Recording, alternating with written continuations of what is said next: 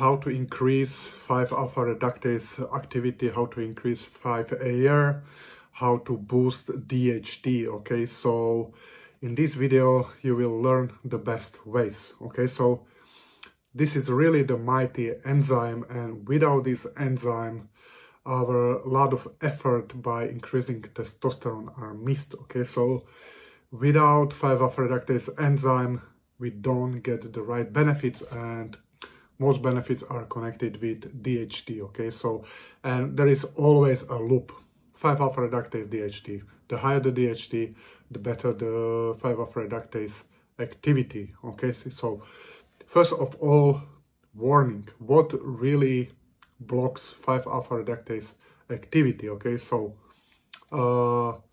elevated inflammatory markers such as IL-6 or CRP have significant inhibitory effect on synthesis of DHT by inhibiting 5-alpha reductase. Okay, guys, I'm telling you, fix your gut issue, fix your chronic inflammation. Okay, so even small inflammation, because it will have negative effect. Okay, so many guys I work with, they fix gut, for example, and they improve testosterone synthesis, 5-alpha reductase activity. Okay, so don't underestimate this, because no herb, no pill will fix this.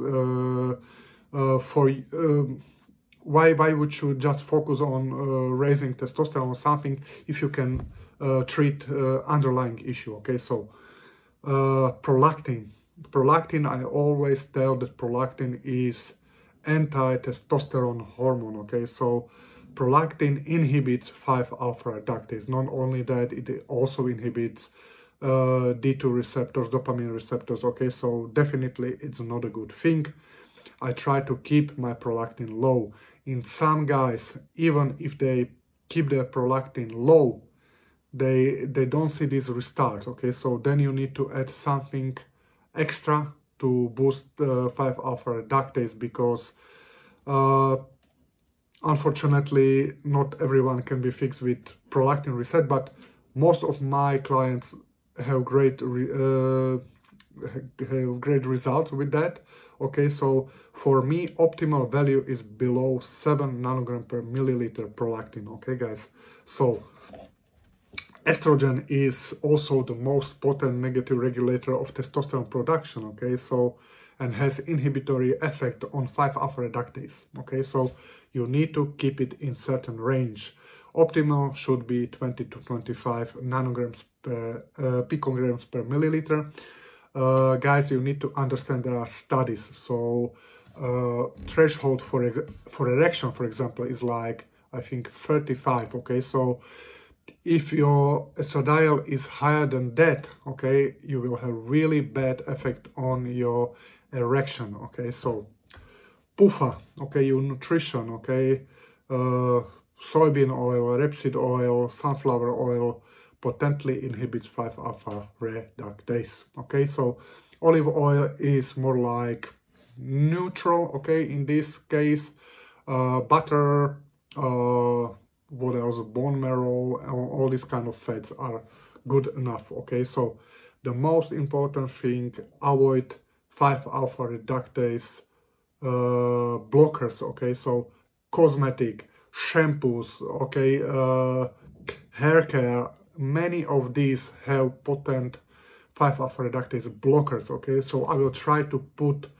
a link where you will find a list of 5-alpha reductase blockers. Okay, so even the things you eat, pepper, curcumin, rosemary oil, and all these kind of things can have really bad effect. Okay, if your DHT is through the roof, if your activity is extreme, if you eat once upon a time rosemary or something like that, nothing will happen. Okay, but if you eat it daily, if your 5-alpha reductase activity is low, then you will have a problem. Okay, so I had one PFS client, for example, he liked pepper a lot. Okay, so he was using a lot of pepper, and every time he made a meal with a lot of pepper, his condition really was bad. Okay, so like mood swings and so on, and even black pepper can be in higher amounts can be really bad, okay? If, for example, if your 5-alpha reductase activity is low, okay? So good supplements, okay? So as a supporting supplements is magnesium, okay, zinc, B complex. My favorite is glycine. I normally eat broths, a lot of bone broths and so on. So I get gelatin, I get mostly from this source, but you can supplement with glycine, okay? Glycine has been shown to increase 5-alpha reductase activity, act through NMDA receptors, okay? But try to start lower, because some guys can have this like excitation effect from glycine, but glycine is mostly good for increasing 5-alpha reductase enzyme in brain. So instead of progesterone, pregnenolone and so on, try to use glycine, because creates allopregnenolone, okay? So can create allopregnenolone, okay? Also,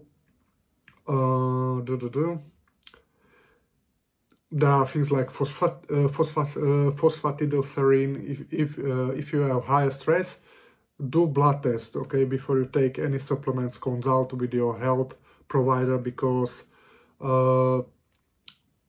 you never know, okay? If your cortisol is already low, phosphatidylserine will probably not do a lot of good things for you, okay? So everything that boosts DHT, okay? So DHT boosters, but real boosters, okay? Most of these supplements out there are completely garbage, okay? Waste of your money. You need to really find good sources, okay? So if you need my help, you will find a link for a coaching.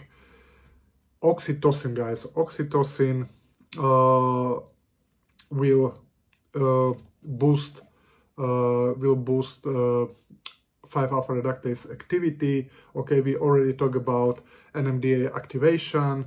NMDA agonists increase 5-alpha reductase mRNA and DHT levels. Okay, glycine is one of them. Okay, so like I said, increase DHT, and important thing, increase IGF-1. Okay, there are several great things that can do this. Okay, like I told you, keep estrogen pretty low. Okay, so zinc, okay, but don't do high amounts of zinc. Okay, so calcium deglutarate, B complex. Okay, so also dopamine indirectly can help, because it will keep prolactin at bay, okay? And like I told you, prolactin can really have a bad effect, okay? So PSSD, PFS, okay, for example, okay? So they are not the same, but mechanism is similar, because there is a blockage of 5-alpha reductase, but done in different pathways, okay? So, and in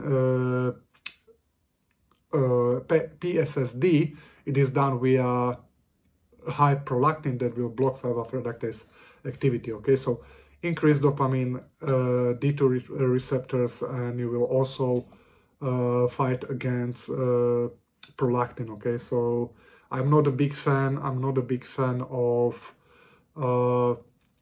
cabergoline and that kind of things, but if you need, okay? So, and also you need to increase NADPH, because it's a cofactor used in anabolic reaction, as well as for 5-alpha reductase enzyme. Guys, if you like this video, hit the like button, comment for algorithm, and tell me what you want to hear about.